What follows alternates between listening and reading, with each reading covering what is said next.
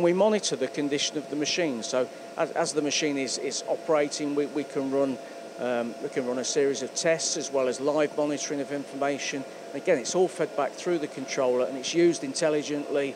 The data's fed to the user or it's fed to the maintenance people to try and predict potential faults in the future and potential issues with production.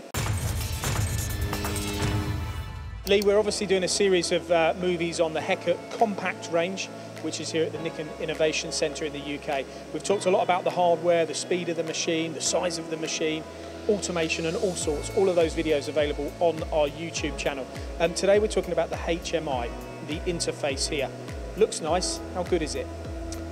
It's great. It's an idea to simplify things for the user and for the maintenance people. So big screen, flat screen, lots of simple information. And this is the home screen itself. Looks like there's lots of areas to navigate, which is part of the remit, wasn't it? To make it everything very accessible quickly. It is, and we've got a system we call Starrag Connect. And as I say, it's to make things easier for the user. So you can see it's simple pull-down menus taking you straight to tool magazine, unload, magazine loading, or the operating data, or the service, online tools. You're not going to navigate through lots of different pages to find where you need to go. Now, I'm making an assumption, but generally you wouldn't be programming at the control, would you? But you might need to interrogate the programs, you might need to change things. Those are areas that really need to be easy for an operator to access.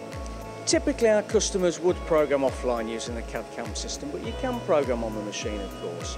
But yeah, the whole idea of this is you've got access to the machine control, but you've also got a means to split this screen so that you can see the machine control, you can look at what the camera is showing you from inside the machine, you can look at setup sheets, you can push data down to the operators for maintenance, for checks, any information you need really. On that maintenance point, quite important, if there are things you need to discuss back at base with Starrag here in the UK or further afield, can you diagnose and interrogate from a remote location as to potentially what, maybe a programming error, or maybe an operator error, or maybe an issue with the machine?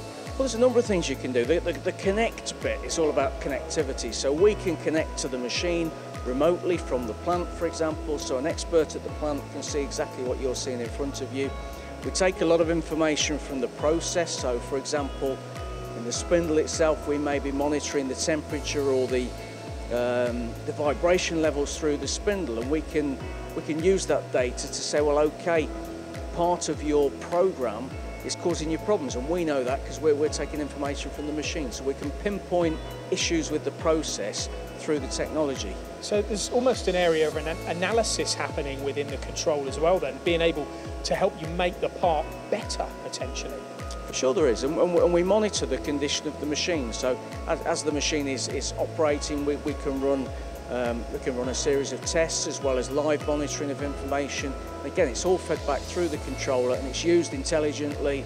The data's fed to the user or it's fed to the maintenance people to try and predict potential faults in the future and potential issues with production. Which eventually will save time and save money. How popular is this, Lee, and how do operators like it?